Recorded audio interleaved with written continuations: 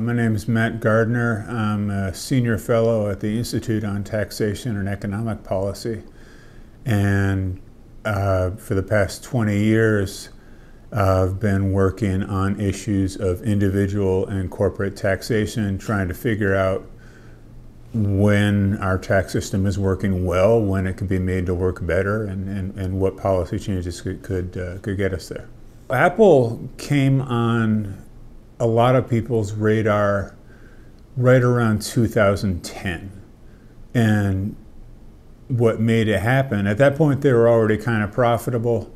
Up to that point, they'd been reporting most of their income in the US. And starting in 2010, a funny thing happened. You could look at their annual financial reports, the 10K documents that they have to file with the Securities and Exchange Commission, and see that suddenly Apple wasn't making all its money in the US anymore. And it said it wasn't selling as much stuff in the US anymore. And in basically 1 year, from 2009 to 2010, Apple's US share of pre-tax income went from like 2/3 to under a half. And and this was happening despite the fact that they hadn't really, it's not like they built a factory offshore or anything. They hadn't really changed their legitimate business practices at all. So that made a lot of people, prick up their ears a little bit and just say, well, what's going on? And that shift was actually what prompted both the EU and the US Senate here in the States to launch pretty detailed investigations into what Apple had done. That was the first real indication that anybody had that Apple was maybe doing some things that weren't quite legal, or we're sort of on the verge of being illegal. And it took about 3 years after that.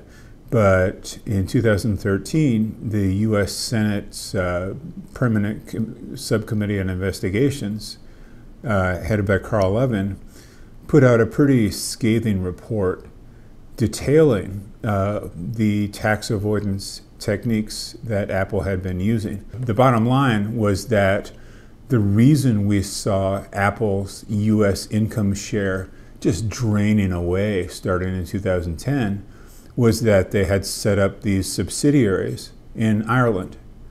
Subsidiaries with no employees, with no productive activities.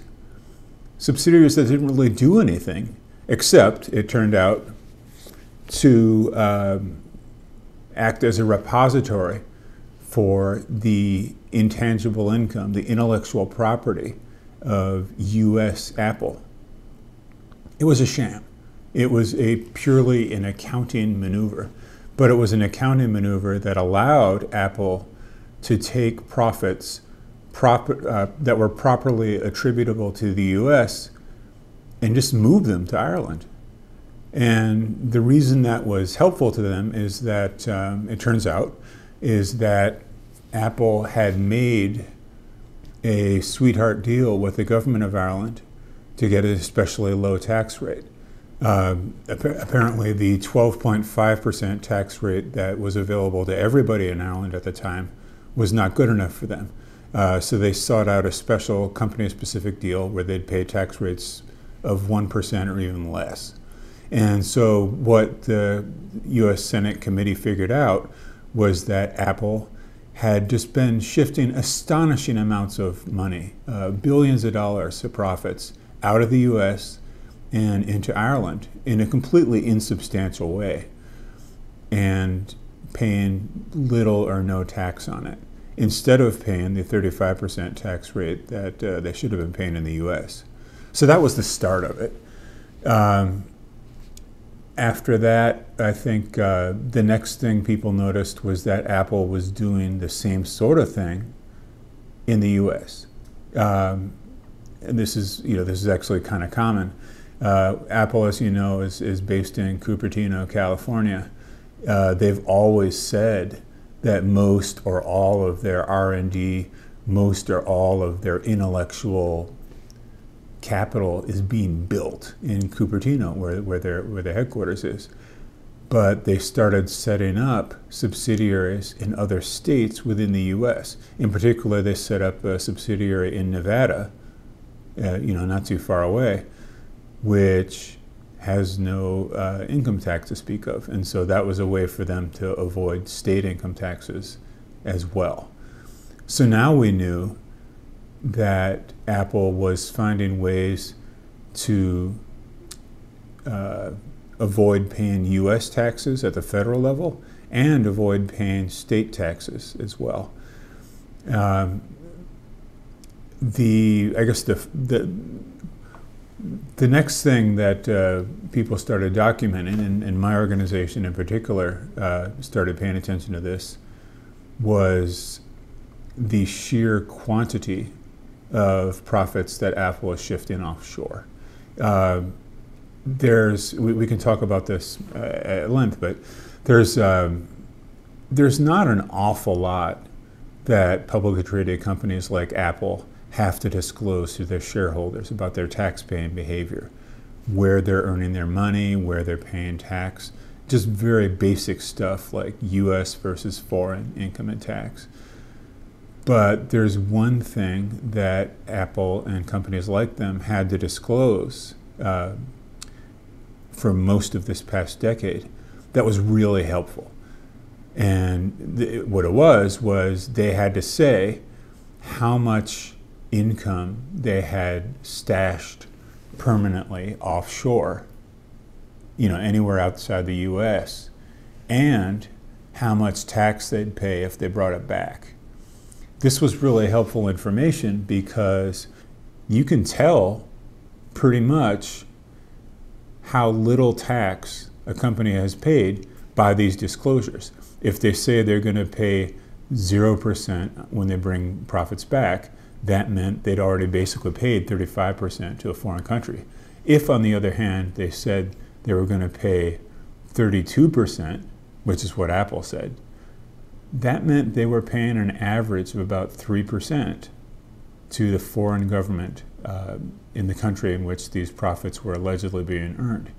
So we knew from these disclosures that two things. One was that Apple was building up very rapidly these offshore profits that the U.S. government hadn't been able to tax.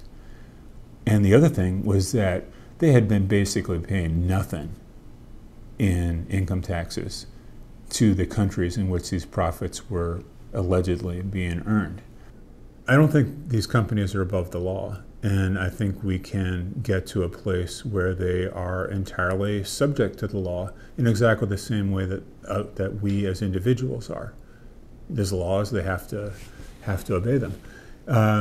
There's no question that we're in a place where companies like Apple have special access to Congress, have special access to the process of changing laws. That doesn't make them above the law, but it does mean that they have the capacity to effectively change the laws in ways that they like. And that is profoundly disturbing. And it's the sort of thing that is going to take some time and a whole lot of campaign finance reform, I guess, to change. But no, they're not above the law. And the sheer amount of attention that has been paid by the EU, by the U.S. Senate's Permanent Subcommittee on Investigations and other congressional committees, by NGOs like mine and many others over the past decade, I think has really resulted in us getting to a place where we know these companies aren't going to be above the law going forward. There's too much consciousness of what they've done and the likely illegality of a lot of it for them to just get away with this going forward. So I think that's the good news. That's the direction in which we're moving. So I think there was a time when these companies were basically above the law. It had to do with the fact that they were sort of ahead of the curve on this move towards an intangible economy, and they got ahead of the laws. But I think we're past that now.